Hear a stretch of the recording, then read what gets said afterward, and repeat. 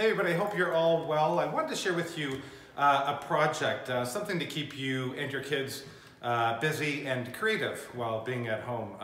And this one, I thought of, it almost reminds me of Spirograph.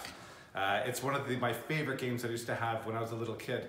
And some of you might be my age will remember it was about creating all these fantastic sort of like lines and these linear patterns. Well, we can sort of recreate it with a few things that you may have lying around the house. So the first thing we need, the most important thing, is just a drill, okay? So most of you have that. The next thing we're going to use or need is I have here a flattened screw, okay? So this is really, really simple, can be any size, it doesn't matter. And then we'll need a glue gun, okay? And then we'll also need a whole array of magic markers and I think magic markers are best. I'm gonna say you could use pencil crayons, however, I think markers are the easiest thing to use, especially once your kids get involved. The next thing that we're gonna need is some heavy card or construction paper. You could use foam core if you have it. You could use, I don't know, even Bristol board, but we're gonna do that. So I've cut these into different size squares. And what you can also use as well, which I found would be really interesting, and again, recycling is fantastic. If you have old greeting cards, okay, because they're really stiff, you can easily cut out the back where it's empty, or if you want to do sort of a design on the front of this, or maybe if the writing on the inside is something that's sentimental, you can just maybe do a little pattern over top. I don't know, and recycle. Anyhow, be creative, find things you might have around the house. The only requirement for this is that the cardboard be quite heavy. You can't do this with paper, it'll just tear and fly. Okay, so that being said, we can start to get busy. So I'm gonna start with a small one. So what we're gonna do is we're going to place the screw into the drill, and you can see here we have the flathead just on top, okay? So what we're gonna do now is, I don't know if you can see this, but on the cards, I just found the center of the paper. Again, just going diagonal with a ruler, you can find the exact center of where this card is. Again, that's why I have them all equal distance. This is a 5x5, 7x7, whatever size. Tiny dot of hot glue in the center of that square. Then we're going to put the drill bit down, okay, and secure that, and we're kind of ready to go. I would wait a few seconds on that just to let the hot glue dry. And again, hot glue is the best and easiest because it does dry quickly and it will be quite secure. So now we're ready to start. Here's the fun part. So this could be you, your kids, whatever, get the whole family involved. So someone can hold the drill and hold it flat. Then the next person is going to get a marker, or you can do this yourself, and you're going to start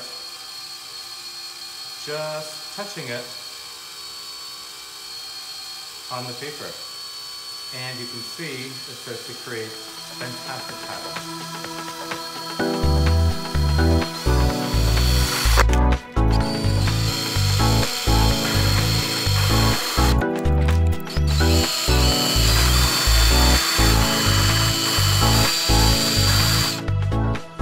Okay, so once you're complete, again, you can see the more colors you use, the more interesting the pattern will be. Now, to remove it, just be very careful and release the glue ever so much. And it will just pop right off. Just don't tear it right off because you may actually damage or tear the card. Now, from here, I also want to show you a really fun one by just using black and white, but just using black markers, really. So we're going to put, again, a small dot on the back. We're going to secure it on. Wait a few minutes. And again, you can experiment with the size. This one here is going to get quite big. If you start to get larger, I've tried it, it starts to wobble around and then it'll just fly off. But it's paper, it's not that big of a deal, so it's kind of fun. So here we go. So from here, I'm going to get just some wide markers.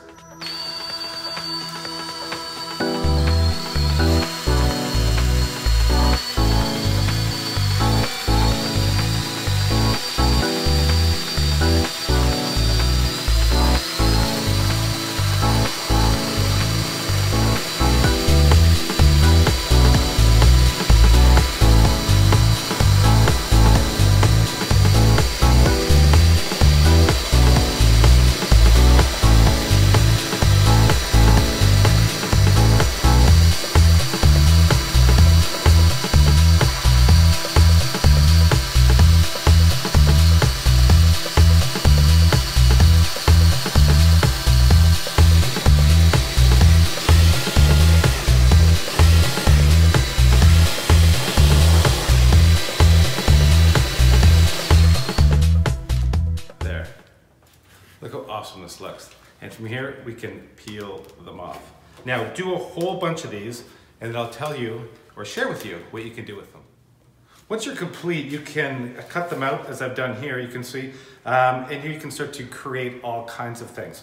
What I like to do, which I thought was kind of fun, is just to cut it right down the center from the circles, and a little dot of hot glue on the back. Here we go, okay. Curl it around, and you can make this sort of really awesome three-dimensional cone. You can do all sorts of shapes, sizes, colors, you name it. Glue them on backgrounds. Kids can hang them up, make mobiles. I mean, it's kind of endless because this is sort of a fun sort of graphic element that you can kind of push forward.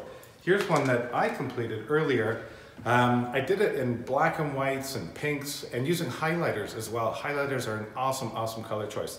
And then by making some cones, I've also made it almost three-dimensional looking by putting some spacers in behind. I used foam core and cardboard, just hot glued them down, and that gives it just a bit of dimension, which is kind of fun, and it sort of just, I don't know, makes it a little more dynamic. Again, you can kind of see all the different levels in there. I hope you can kind of see that, that's cool. Yeah, and again, for this, kids can frame them, put them on their wall, use them as greeting cards or things or what have you. So I hope you enjoyed this project. Join me often in my studio for some more art projects. Enjoy, everybody.